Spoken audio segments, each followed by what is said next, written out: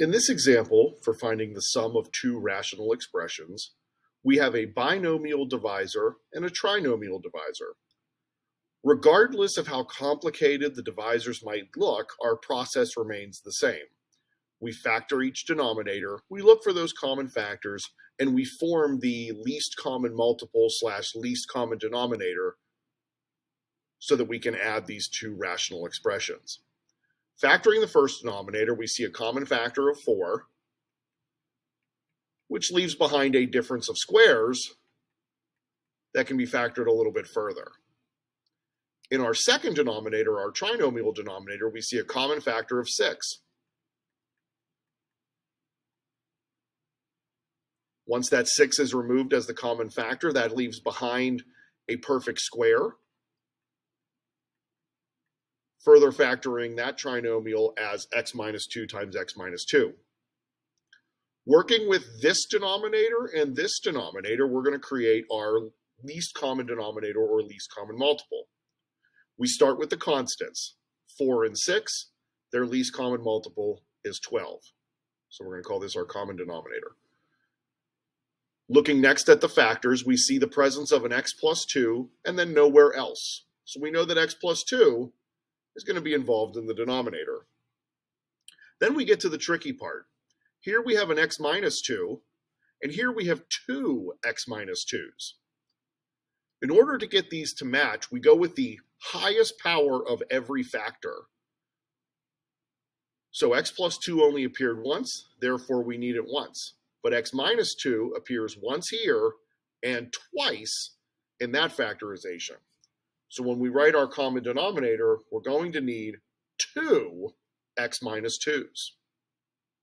Will that make for slightly more complicated multiplications in order to create the common denominator? Sure, but that's the necessity. We need all of the components of each of the denominators to appear as a factor of the common denominator.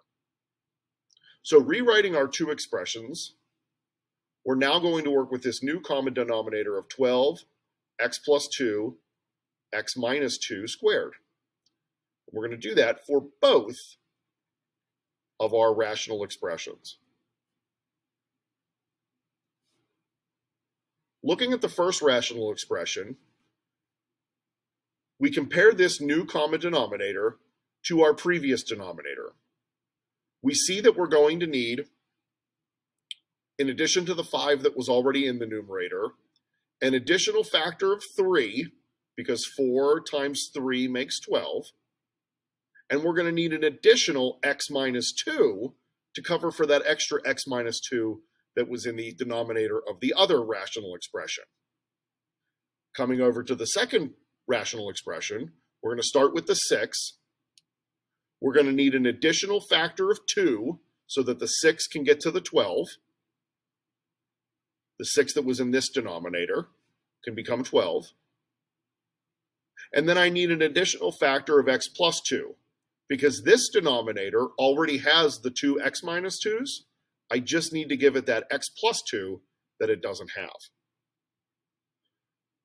Multiplying, simplifying with the common denominator, we're going to have 12 x plus 2 x minus 2 squared.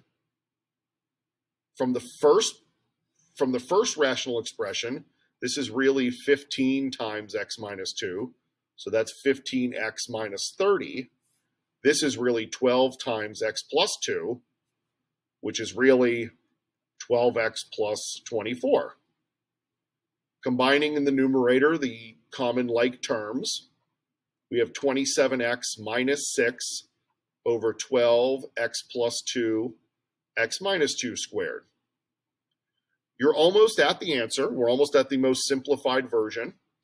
One last check of the numerator for a common factor, which it has. It has a 3. So we can remove that 3. And the advantage of leaving the denominator already factored is that I don't have to worry about doing it again. I see the 3 simplifies with the 12, leaving behind a 4, which gives me a final solution of 9x minus 2 in the numerator, and then the denominator of x plus 2 and x minus 2 squared. I wanted to keep all of this on one screen instead of flipping to another one because I wanted you to see the level of detail that needs to go into creating and adding these these rational expressions. We started up here by identifying the factorizations of the two denominators. So we factored the two denominators. We looked then for our common denominator, and then we used that common denominator to create numerators that could be added together. We looked for the missing factors from each denominator. What did I need to get from this denominator to that denominator? And what did I need to get from this denominator to that denominator? I incorporated those factors in each of the numerators.